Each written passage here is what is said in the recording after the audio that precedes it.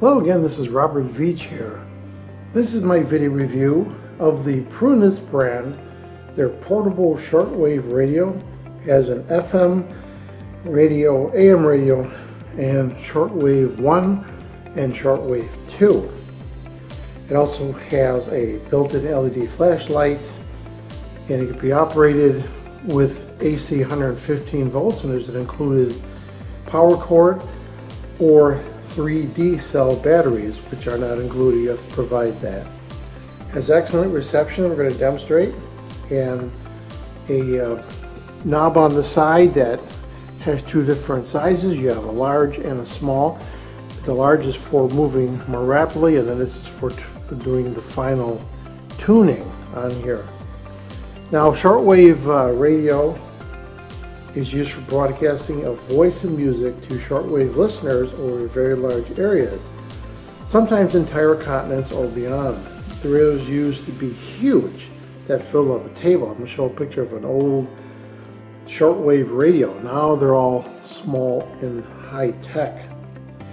Shortwave is like a miracle, actually. When it's beamed at the right angle, it hits the ionosphere and it mirrors all the way across the earth, and it falls like a ball back down into these radios. So these transmissions reach listeners over large areas, continents and beyond.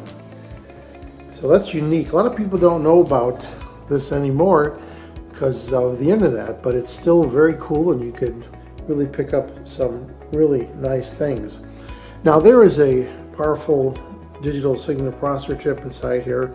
A 31-inch long antenna we're going to show, and I mentioned the flashlight, the crystal clear sound, and we're going to show how simple it is to operate this. So let's just go over some of the controls on here. On the left, you're going to see it has the emergency LED, and it's very simple. You just click this in that direction and it comes on. Now notice right now I don't have any power cord on here. On the back there is the AC power and then the included power cord. So right now I'm operating this in emergency mode using batteries. And in the back right here, it does hold 3D batteries. Just put the outer two in first and the middle one second, and put the polarity going in that direction. It's just that simple. Now here you can also see in the back it has a very nice antenna that extends really high, and you need that for the reception. And there's that knob I was talking about that's got the two different sizes on there. And then if you look closely over here, you can see that there is an auxiliary input, so you can use a 3.5 millimeter to send audio to this, and there's an output headphone. So if you want to have private listening, you can put headphones on. Now going to the front of the unit, there is the speaker. It looks like it's a 3-inch speaker, which is nice. Has a tune indicator that will turn green when it picks up the given station that's locked in. And then you have the button here, which is FM, AM, SW1, and SW2. Very simple to operate. So I'm going to show you how to operate this to pick up all the different bands. And if you notice, it's old-fashioned. I like that old school look. It's not digital. It's got the nice feel to it. This moves really smoothly, and it has a little indicator on there so that you can see a little silver indicator. And it has all the bands there, the FM, the megahertz, the kilohertz for AM, and the megahertz for the SW1 and SW2. So it's old school and good looking. So it's really high tech. Inside here it's digital, but you have the old school feel to this. And on the top is the power button and a volume on there. So that's built in nicely on the top so you can't accidentally bump it.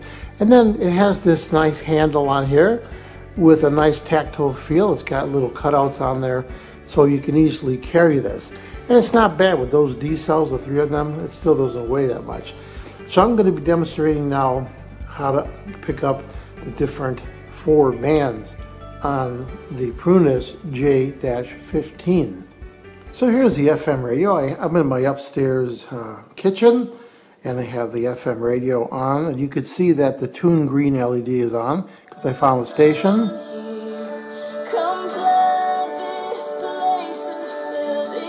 And then you just simply turn this to tune, and you can find another station.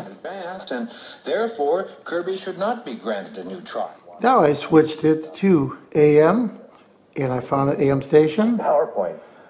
He didn't kill people with and the tune works also, which is nice. See? It goes in and out. Off track a little bit, but it's well so that lets you know that you've locked into the station. So here I have it on the SW1 position, and you can get some stations coming in. Now this is from Spain. And you can move the antenna to change the gain of it, and the tune does work when you get a strong enough signal. So I got about 3 different stations throughout the world. So here's a radio station that's broadcasting on SW2. I don't know what country it's from. Sounds like it might be from Ireland.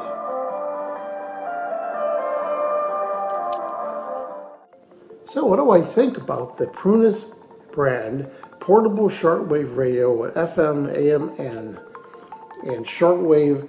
It has built-in emergency flashlight, can operate with 3 D-cell batteries or power with included cable, AC power cable.